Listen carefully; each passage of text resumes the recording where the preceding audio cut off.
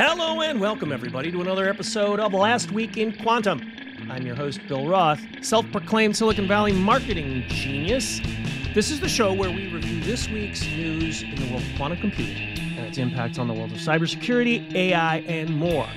And today, with us to discuss this week's articles is none other than QuSecure Chief Information Security Officer Craig Debban. Welcome, Craig. Hey, Bill, how you doing? Nice to see you again. Another great day to be me. What can I tell you? So last week, three really interesting articles. First, $45 million quantum investment in the UK. And then super relevant to QuSecure, tech giants form the Post-Quantum Cryptography Alliance, which I hope you'll tell us more about. And finally, love your take on the world's first fault-tolerant quantum computer. So let's get started. So the first article we have, which of course are available in our show notes, is about unlocking the potential of quantum. And apparently our friends in the UK government have given a $45 million investment to drive breakthroughs in things like brain scanners, navigation systems, and quantum computing. So tell us a little bit more about that, Craig. Yeah, and I think it's in pounds, so I can do the conversion, right? Oh, yeah, so but times 1.1, okay. That's real money. Right? Yeah, a little bit more. Yeah, you know what? It's exciting. It doesn't surprise me that you see governments starting to recognize that this is going to be a path to hopefully a better society, right? This is an investment in the future. I think you're going to see almost a bit of a quantum arms race, though. I think you'll see more and more governments looking to fund initiatives like this, or there'll be a need within governments that they will associate with quantum computing to solve that. Much like they're looking at AI as being an answer to a lot of these needs for governments, you're going to see more of this. The fact that it's brain scanners, navigation, so I mean that's a little techy, a little sci-fi. I like that.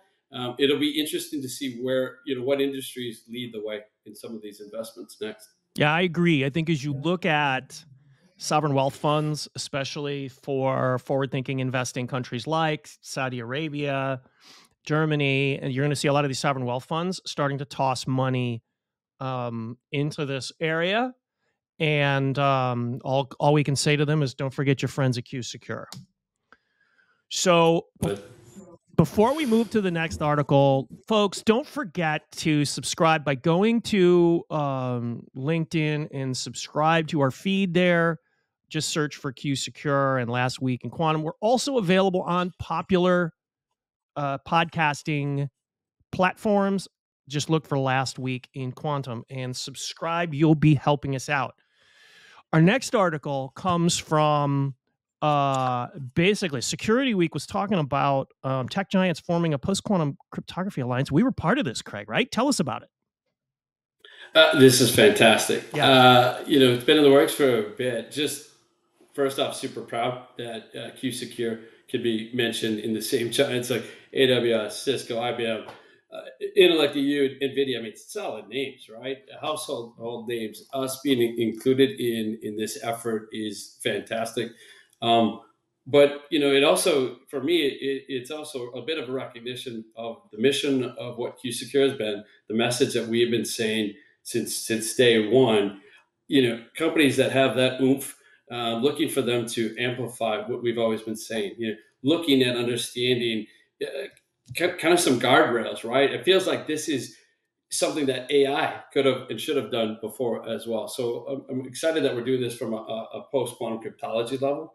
A welcome addition to that, University of Waterloo is part of this as well. They have a group, as my understanding, part of the college, as I've understood it, with a cool acronym, CRISP, CRYSP, but Cryptology, Security, and Privacy. And when you think about compliance and my role and other CISOs around the world, that's a huge makeup when you look up at compliance data. So having that group's input into this alliance is fantastic.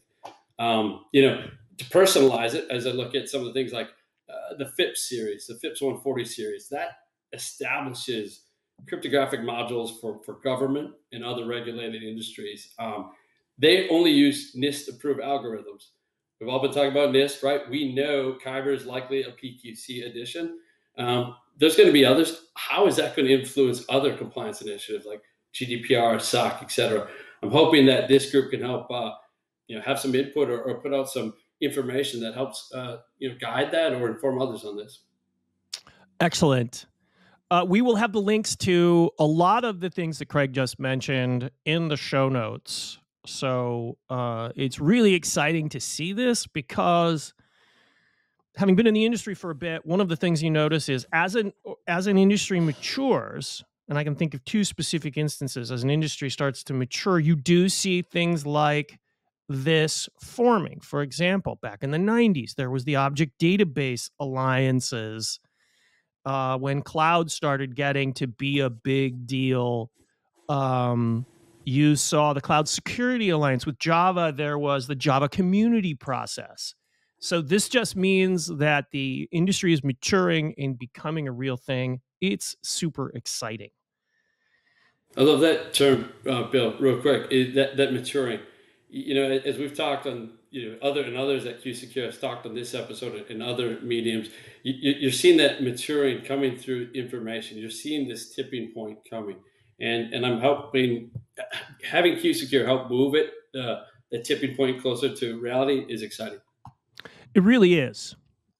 Our next article is the world's first fault-tolerant quantum computer launching this year ahead of a 10,000 qubit machine in 2026. Didn't know that we had a schedule for that. This is an article from Live Science. Tell us more about it, Craig. There's a company called QEra, also a startup. Their naming structure is very similar to how QSecure works, so love that name. It's exciting to see progress. We've seen a lot of these, I would say, statements of here's our goals. Although some have seemed audacious, this really looks like a stepping stone to go in the right direction. When you are delivering a quantum error correction quantum computer that has error correction built in, that would be a huge step forward, right? Being able to make the effectiveness, the efficacy of the qubits that much better, for lack of a better term, or effective, right? That is huge. And again, a stepping stone I'm keen to see this one. I will be watching this one throughout the year.